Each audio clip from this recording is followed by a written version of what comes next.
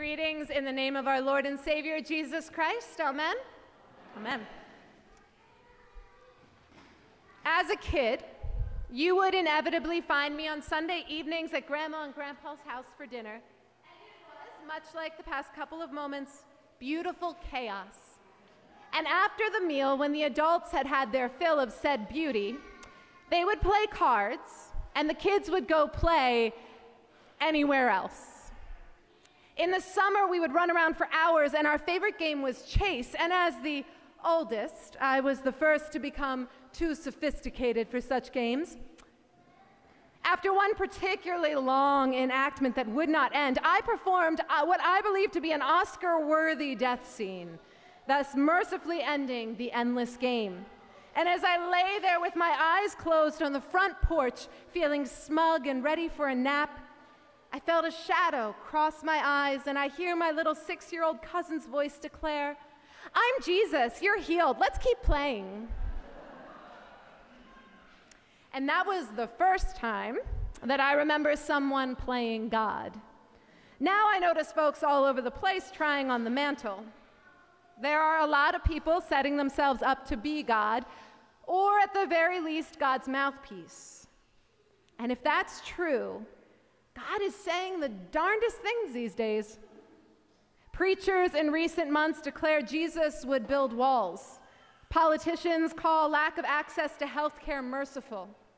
I was privy to a chaplain telling a dying patient he just wasn't believing hard enough. I've listened to Christian disciples condemn our Muslim, transgender, immigrant, refugee, I could keep going, sisters and brothers. Again and again, I've heard and experienced people using Scripture as a sacred weapon to take it upon themselves to separate saint from sinner. And so often it boils down to that line we heard today, "I am the way, the truth, and the life. No one comes to the Father except through me." For a long time, it was a line I liked to skip for fear that it would somehow jumpstart a rash of Bible-thumping bruises, but I allowed the danger of those self-proclaimed godlings to blind me to the beautiful revelation of God held in this script. As faithful people, we are called to unapologetically speak to the truth that we see, the revelation of faith that we have experienced. We know this truth because it speaks deep within us. It resonates. It challenges. When Jesus says, "I am the way, the truth, and the life," we have experienced that very reality. When Jesus says, "No one gets to the Father except through me," for some that brings comfort, and for others like me, it brings squirminess. Until we put it into context. This is Jesus answering Thomas's anxious question, "Lord, we do not know where you are going. How can we know the way?" When we hear Jesus' loving response to Thomas on his last night of freedom, we can hear Jesus sharing an important truth.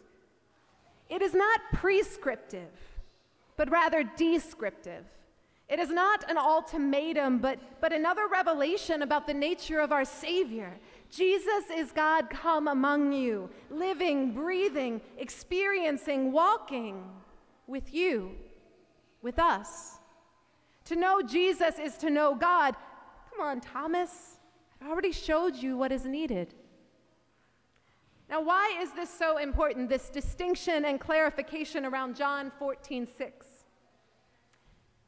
Because Jesus' loving words of support and direction for Thomas and for us have been used for too long to tear down into silence. What is meant to guide has become a cherry-picked scriptural gate to keep some out and allow others in. And I don't know about you, but I'm tired of it. I'm tired of turning on the radio and hearing another hateful speech that invokes the name of God. I'm tired of hearing politicians proclaim that it's God's will to revoke health care, to turn away the orphaned and the widow, to legislate the human body. I'm tired of anti-gay rhetoric hiding behind the guise of Christian family values, and I am tired of hearing crickets from my sisters and brothers in faith. And I'm tired of preachers and proselytes taking to the streets and declaring that this is God's will, God's way, the harbinger of God's salvation. I'm tired of watching pundits, publicans, and frightened people talk about faith in a God that I have never met.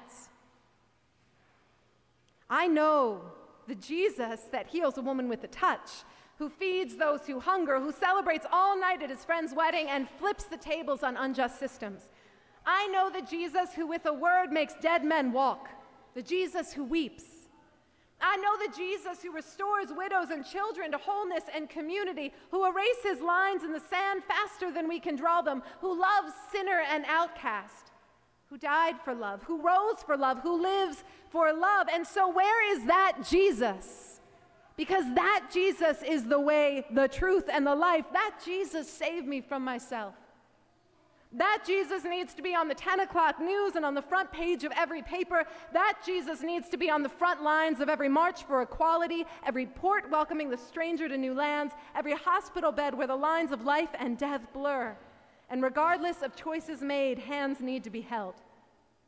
That Jesus needs to stand hand in hand with Muslim sisters and brothers. That Jesus, that love incarnate will set us free. And for too long, perhaps because we fear becoming the supplier of those Bible-bashing bruises, people who know that Jesus have kept silent. We often forget how important it is to witness to the truth, the love, the life that we find in the pierced hands of our God for fear of being just another Christian who harms rather than heals. A couple years ago, I was on the train to Lancaster, Pennsylvania to visit my family. And I made a new friend. My husband will tell you on all train and plane rides, I typically make a new friend. And this guy was fascinating, former pro boxer turned reporter, and we talked about just about anything you can talk about on a 3-hour train ride. So then, toward the end of this ride, he gets up to go to the restroom, and there's a young woman sitting across the aisle who rapidly fills his seat. And she tells me, listen, I know this is weird. I don't want to be stalkery or anything, but can I email you? And I said, sure, I guess. And so we exchanged information, and she got off at the next stop, and I figured I'd be invited to be part of a pyramid scheme.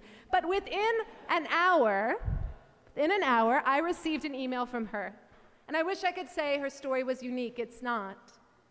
She grew up in a conservative church and was kicked out at a young age for being too difficult, and then later rejected for her sexuality. She's been rejected over and over again by the family that professes to love her and to love God. And her request from me was this: I just need to hear that God still loves me. Can you tell me that? The answer is yes. Unequivocally yes. Unequivocally, absolutely, without boundaries or reservations, yes. And that is our call as church, as God's people. We need to be the light in the darkness, the voice of love in the chaos, the healing for the hurting. That is our gift of faith. We can shout it from the rooftops and live it every day. I want a world where people think of God and think of love, not wars fought in the name of religion or lives ruined by prejudice dressed up in the trappings of piety. I want people to know the Jesus I know, the one who came into the world not to condemn it, but in order that the world might be saved. Very truly, I tell you, the one who believes in me will also do the works that I do, and in fact will do greater works than these. My friends, do not let your hearts be troubled. Don't despair and don't grow weary. God, who invites us to this task, has equipped us for the call. God's love is abundant, and the strength that we seek, the faith that we yearn for, the hope that at times flags, is supplied by the God who never fails. Amen.